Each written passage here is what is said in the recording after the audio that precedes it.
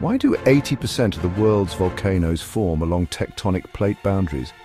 Let's unravel the mystery behind these explosive giants. So, what exactly is a volcano? Imagine a giant soda bottle shaken up. When the pressure builds, it explodes. A volcano is similar. Deep within the earth, molten rock called magma builds up pressure. When it escapes, we see an eruption. There are different types of volcanoes.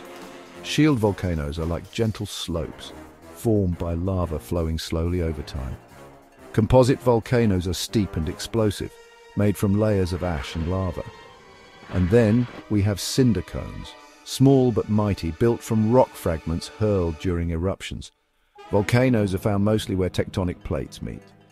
These plates are like puzzle pieces that make up Earth's surface.